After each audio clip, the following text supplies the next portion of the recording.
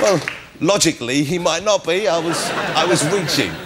Now, your fan base is huge, wide, but also really diverse, really quite strange in a way. I mean, people really go nuts for you. I think they appreciate you now more than they did previously. Is that the case from your perspective? Do you think that now there's a different... Yes, I do. I don't think it's simply because I've stayed around long enough.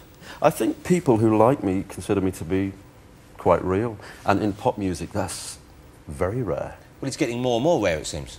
Absolutely. It's completely impossible to be natural in pop music.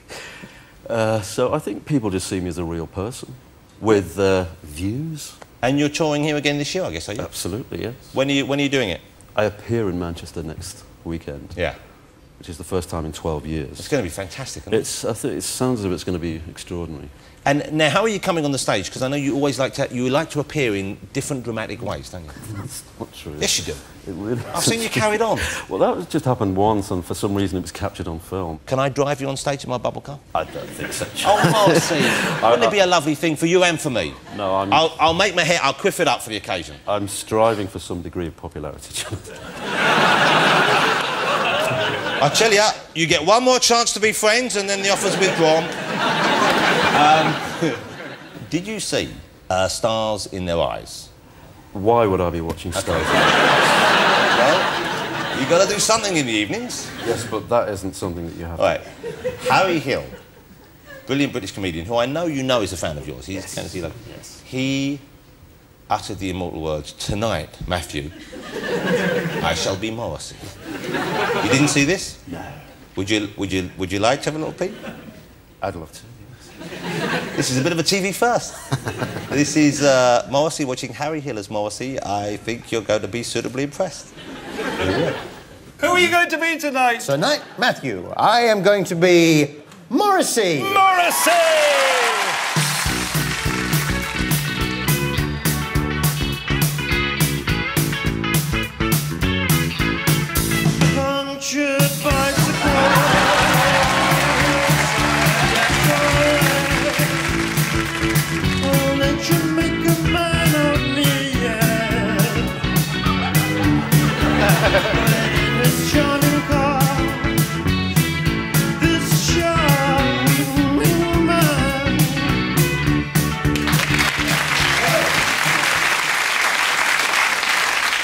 But you actually did not like that, did you? Well, I haven't been like that for 20 years. Of course not, but he was doing the kind of, you know, the old image, and I suppose it's what they thought would be the more immediate, recognisable face of Morrissey to the mums and dads, I guess. But why cater to mums and dads? Well, because that's the show. You know Stars in Your Eyes. I've heard of it, yes. We're friends now, remember? Yes. You going to come round while you're over? I might do. I might, yeah, come round, come round! I might borrow your wallpaper table. I've got lambs. Lambs? In the garden, 2 lambs. For what? Just to, well, not to eat, don't start on that. Will they become sheep? No, yeah, they will become sheep and they'll be loved and cherished as sheep. Until they'll die of old age? Yes. Yeah, you sure? Yes! You can come in and ride them if you want. So you have lambs, you have sheep, yeah, but you tuck in every Sunday to... You see, that no, I don't tuck in every Sunday. A lot of the time I have the vegetarian option. Because it's tastier. Hey, how do you write a song? I don't mean in a quick way, but do you, for example, you work on this new album, okay, and this was years in the coming, wasn't it? It was a few years in the coming. Yes. Do you stockpile ideas, things that tick you off, or things that you really want to talk about, or things that you've got to do, or is it kind of a more mechanical operation? You think, okay, time to write a song now? No, it's... Jonathan, I think you must realise it's never mechanical. It's never mechanical. I do feel the urge, and I constantly write, and I constantly feel the need to witness and give an account of life.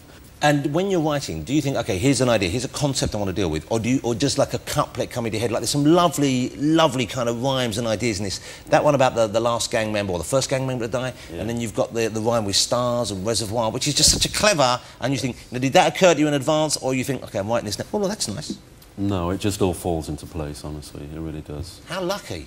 Well, yes, it is quite lucky, but you have lots of talent yourself. Huge amount. Well, don't smirk after you said it, don't you? Now, you're writing your autobiography. I am indeed, yes. Now, how far are you into it? How's that going?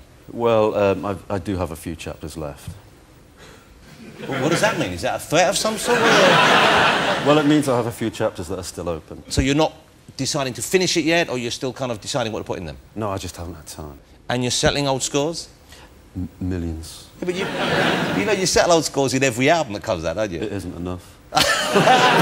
You see, this is the one thing that... Yeah, I know you're asking me to be friends, but the one thing that makes me hold back is the fear that I would turn up in an album being, you know, told off a little bit, being rebuked for something, some small slight, some misunderstanding that you've carried with you and you won't get over. And it's only a minor thing like me saying, ride the lamb, you know. But life is a serious business, Jonathan. It really is. You should lighten up. How? Just relax, come round to me, we'll play tennis. So what, next Tuesday good for you? What time? 7 o'clock, my place, I'm serving sprouts. You know, sprouts scream when they're... Oh, no, they don't.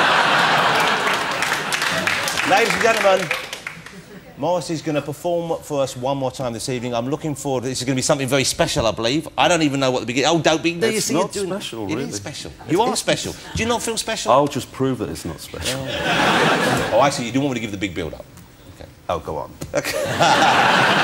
Morrissey's going to do something extra special for us, so I'm going to say thank you while he limbers up. So let's say thank you to Morrissey, ladies and gentlemen.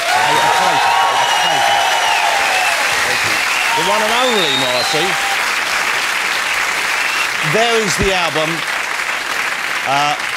Morrissey, you are the quarry. I tell you, it's just about the best album I've heard all year, no doubt about it. It's fantastic. So Morrissey's going to perform again for us now, but while he limbers up, let me thank the other guests as well. The always wonderful Mr. Dale Winton, ladies and gentlemen. And the equally delightful Ronnie O'Sullivan. Next week, my guests are like a selection of my favourite chocolates. He's hard on the outside and soft in the middle. It's Eddie Izzard. She's dark, nutty and impossible to resist, Carol Vorderman. And he is an upmarket truffle who's smooth and rich. It's Mr. Will Young. Plus, there'll be mouth-watering music from the fabulous France Ferdinand, but now with a special version of Every Day is Like Sunday. It's Morrissey!